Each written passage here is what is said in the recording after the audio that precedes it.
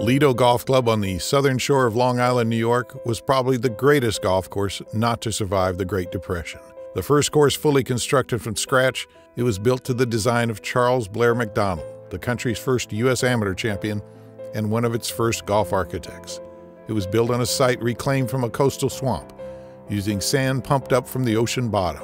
Construction was slow, taking over 2 years, but it allowed Macdonald time to fashion every tee, green, and bunker to his specifications. It was his dream project. Sadly, Lido was annexed as a U.S. naval base at the start of World War II and turned into home sites in the late 1940s. Thereafter, it assumed mythic qualities to subsequent generations of golfers. One who idolized its memory was Mike Keiser, America's leading purveyor of destination resort golf. He dreamed for decades of reproducing Lido and finally took the leap with the aid of his sons Michael and Chris in 2021, deciding to recreate the legend at their Sand Valley resort site in central Wisconsin. What made it possible was modern technology. A computer model of the original developed by golf historian Peter Flory, translated into a topographical map by computer programmer Brian Zager, then plugged into GPS units on bulldozers that could shape to exacting tolerances. The result is a point-by-point recreation of the original Lido. Not a restoration of the original, but a clone of it. This is every hole at the Lido.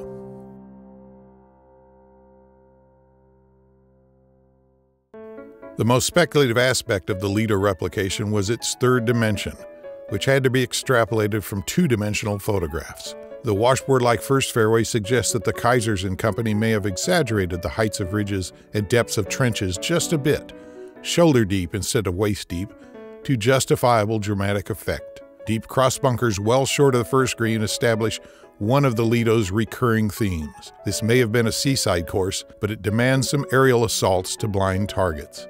Like nearly every green, the first is perched above its surrounds and the surface slants off in 3 distinct directions. From tee boxes on either side of the first green, the tee shot on the second repeats the theme set on the first, demanding a drive over a diagonal rampart some 12 feet high, an aiming rock at the top edge providing a clue as to the ideal line. The broad unseen fairway is intersected by hollows, ridges, and sand. Macdonald based the second green on his 11th green at National Golf Links. It's enormous, 18,000 square feet, with a big elevated plateau back left and a smaller one back right.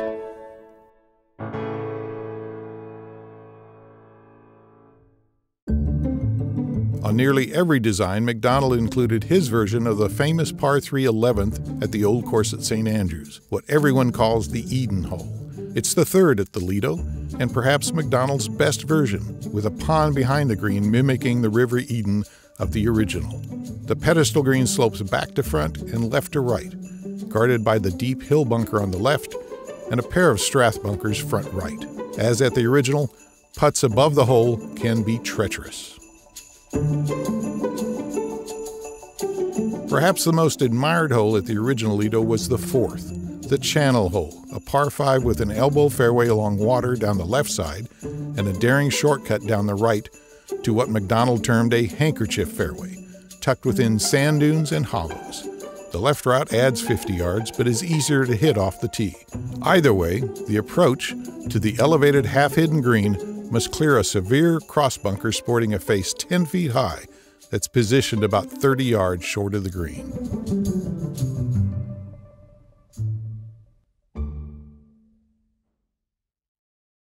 The best line off the 5th tee is over the crest of the hill on the right in order to stay on the high side of the tilted fairway. The farther left off the tee, the more uncomfortable becomes the second shot over wasteland. This is the Cape hole, one of Macdonald's original concepts, a sharp dogleg with a peninsula green surrounded by trouble. He was always a bit apologetic that the hole felt more technical than natural. There was no hiding the fact that it was man-made, he said. The green is shaped like rolling surf, with high waves on front and back left, calmer on front right. While Macdonald saved the contest-winning hole for last, he did adapt other entries in his Lido design. The 6th is the first of those, based on one of 2 similar submittals, or possibly both. This short par 5 turns steadily to the right, with flat lies up the left side of the fairway. The second shot must challenge a unique cross sand dune that hides a view of the green, which is positioned some 85 yards past it. McDonald wrote that the 6th green was more or less the 17th green at St. Andrews in reverse. If so, he tripled the number of road hole bunkers guarding the green. 7 is the second of consecutive par 5s, and both play into the prevailing wind. The fairway landing area on 7 is a hogback, high in the center, rolling off both left and right. The second shot must contend with a curious cross bunker that snakes across the fairway. As the best angle of approach for a third shot is from the right side of the fairway, the longest carry over that snaking bunker is down the right. 7 is one of the more gently contoured greens at Lido. Another McDonald invention was the Biarritz par 3, characterized by a 10-foot-high rectangular plateau fronted by a cross bunker and in the back third bisected by a deep trench. The front plateau and trench are cut at fairway height here, and only the back portion is mowed as putting green. That makes it the smallest green at Lido. Other Biarritz greens at other McDonald designs have both the front plateau, back plateau, and swale all cut at green height, and there's an ongoing debate as to which version is the most difficult and which is the most fun to play.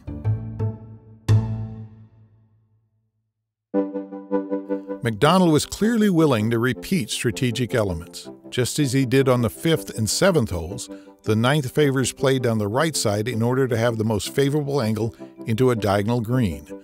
At 9, the gamble is off the tee, a 200-yard carry over vast bunkers. The left side is far more inviting, but leaves a second over man-made dunes short of a pedestal green that has a wide bunker guarding its left flank. The putting surface itself features a depression, front and center. One of McDonald's favorite holes was the 17th at Prestwick in Scotland, the Alps hole, where everyone had to play over or around a massive mountain of sand. His version at the 10th hole at Lido has the most distinctive feature on the course. The hill blocks a view of the green, unless you play onto the first fairway off to the right. It's probably only 2 stories tall, but seems gigantic in this level landscape. There is fairway from the crest of the hill down towards the green for those playing up and over, but you can't roll onto the green because of 2 pesky strip bunkers. The 2-level putting surface features a punch bowl rim girdling the back half.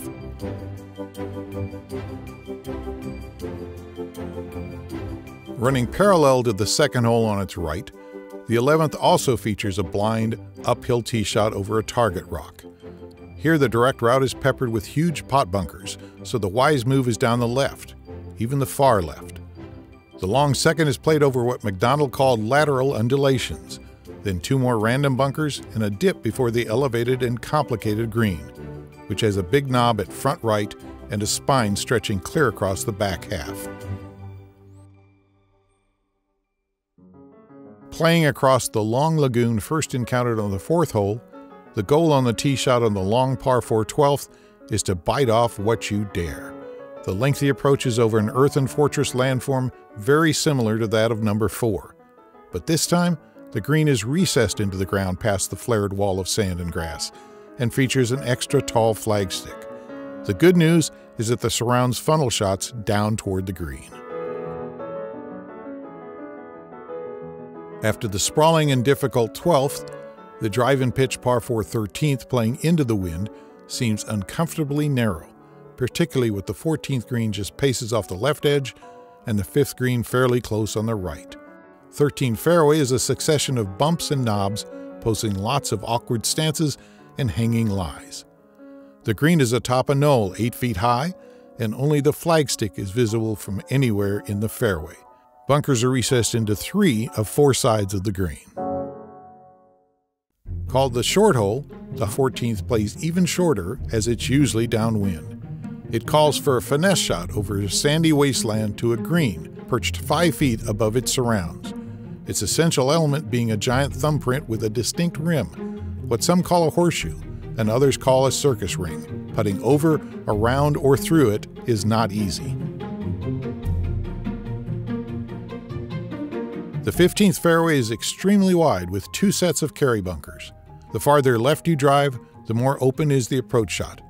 Although the green cants from back left to front right, the better to hold approach shots from the right. This was another contest hole, sort of.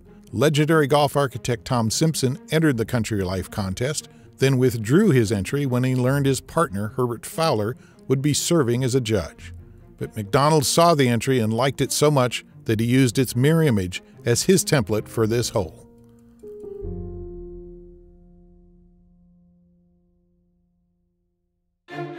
Lido's 16th is based on the Redan hole at North Berwick in Scotland, which McDonald considered the finest one-shot hole in the world.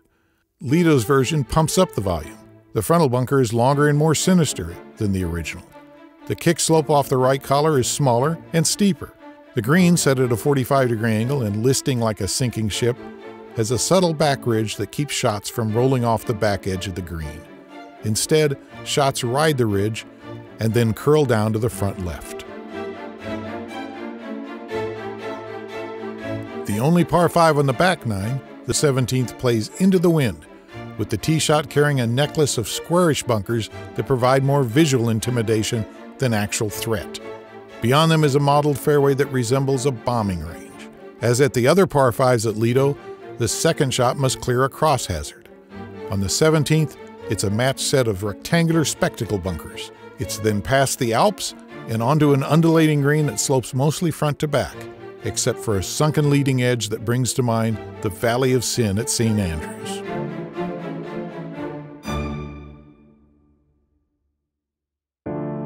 Dr. Alistair Mackenzie, who was a practicing golf architect at the time, took home the Country Life top prize with his triple fairway ideal two-shot hole. Having pledged to build it, McDonald reduced its girth by one fairway to make it fit, but the 18th is still nearly 100 yards wide. What was never readily apparent in Mackenzie's hole diagram is just how pronounced were the mounds at the start of the hole and how deep was the valley between the landing area and green. The island fairway on the left is more novelty than strategy these days, but the massive green, 62 yards deep, biggest at Lido, is a reminder of just how boldly Mackenzie contoured his greens. It stair steps down from back right to front left with a full 6 feet of drop.